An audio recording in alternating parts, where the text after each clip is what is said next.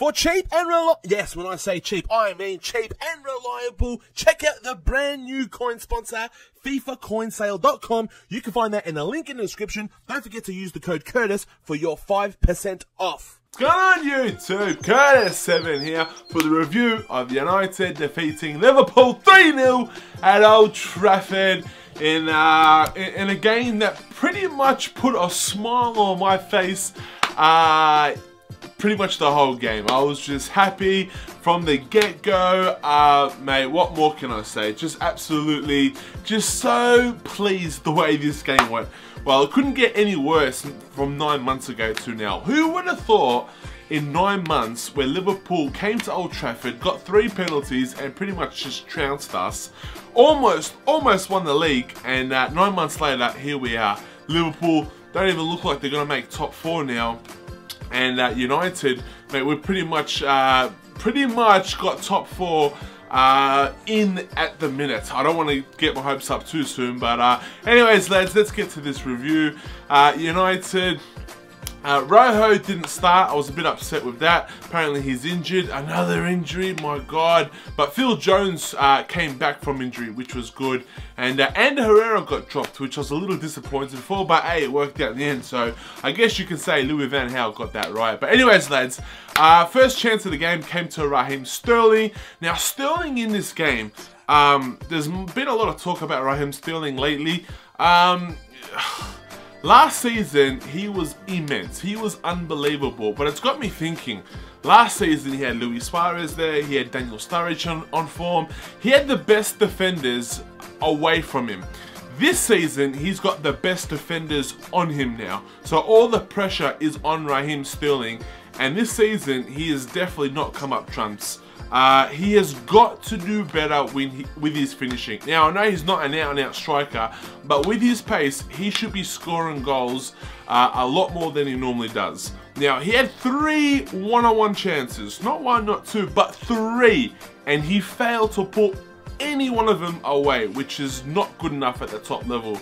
I know he's only young, so I'm not going to take him to town, but you would hope that improves, because if it doesn't, well, you know, happy days for us. But nah, in all seriousness, lads, Raheem Sterling has got to do better than that. And same goes for Mario Balotelli, who is an out-and-out striker.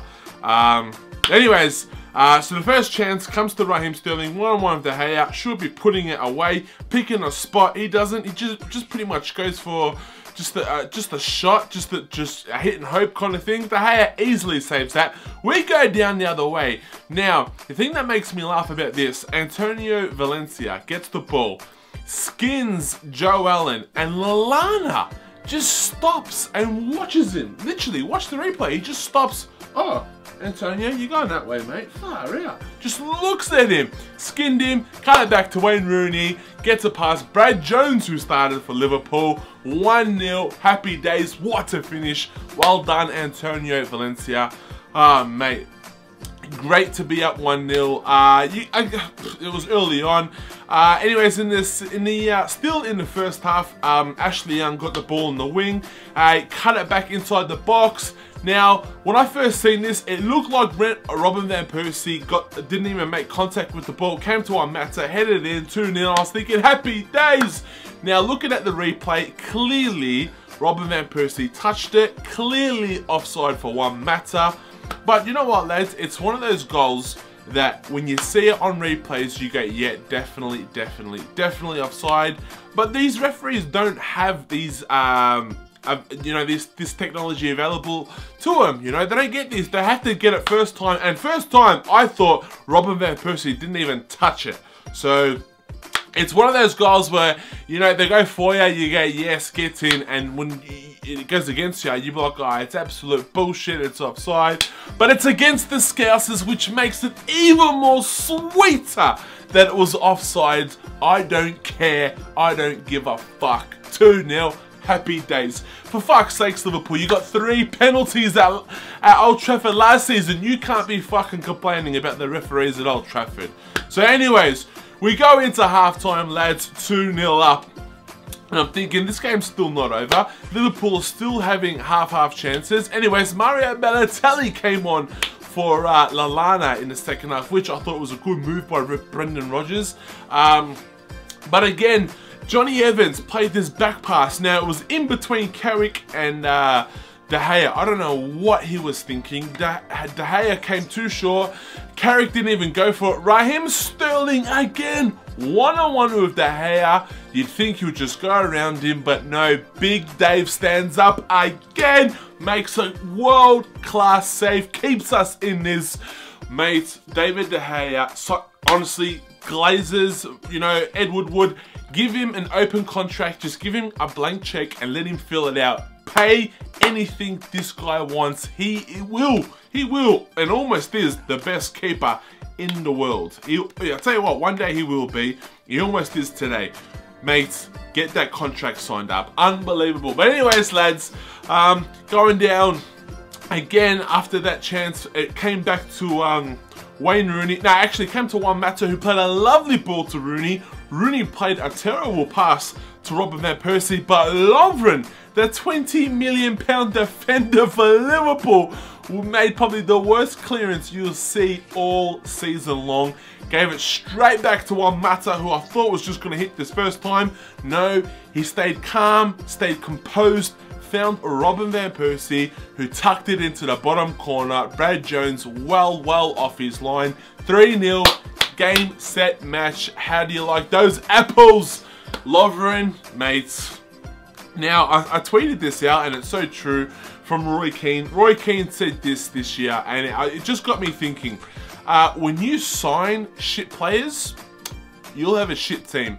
And unfortunately for Brendan Rodgers, he has made one too many shit signings this season, aka Mario Balotelli. Now, 16 million, it's worth the gamble, so I can't really disagree. He came on the second half, threw his hands in the air, whatnot, but he did try. But Mario Balotelli had a lot of one-on-one chances, which he did not take. Now, he had a lot of chances, but he was just happy to get a shot off, let alone do what world-class strikers do, and that is pick corners. Rarely did he pick a corner. I can't remember David De Gea going to the top corner, making a save, besides that one that was cleared from Mario Balotelli, where he pushed it onto the bar. Other than that, they were all straight at him. He never really dived into the corners of the net. They all just came at him. He was just blocking him. So, for me, Liverpool, they clearly struggle up front, and they really do miss Daniel Sturridge. Hell, Daniel Sturridge, it could have been, you know, 3-all today. Could have been 4-3, could have been 3-2, could have been any scoreline. But Liverpool really struggle up front. Barini, why isn't he getting a game? I'll never know. But that's the way the game ended, lads. 3-0 to United. Liverpool had their chances, squandered them. We had our chances, and we took them. 3-0. Happy days. Now we are what? I think 7 or 8 points behind Chelsea now at the top of the table. We've pretty much, I think we've got like a 5 or 6 point gap now in the top 4, which is unbelievable. Heading into Christmas, that's going to be good going into the busy period. If we can come out this busy period, 5 or 6 points exactly where we are, clear from the top 4, happy days. I will take that every day of the week. Beating the Scousers, lads, that is unbelievable, considering where we were 9 months ago with David Moyes, how Louis van Gaal has turned things around for us. They're just bringing the good times back to Old Trafford. Get in. Anyways, lads, I'm your boy Curtis7. Please drop a like, subscribe to my YouTube channel if you're not subscribed already. Follow me on Facebook, Twitter, Instagram, and all those wonderful things, which you can find in the link in the description. Anyways, lads, I'm your boy Curtis7, and this is for you, Stevie G. Get in. Come on, United.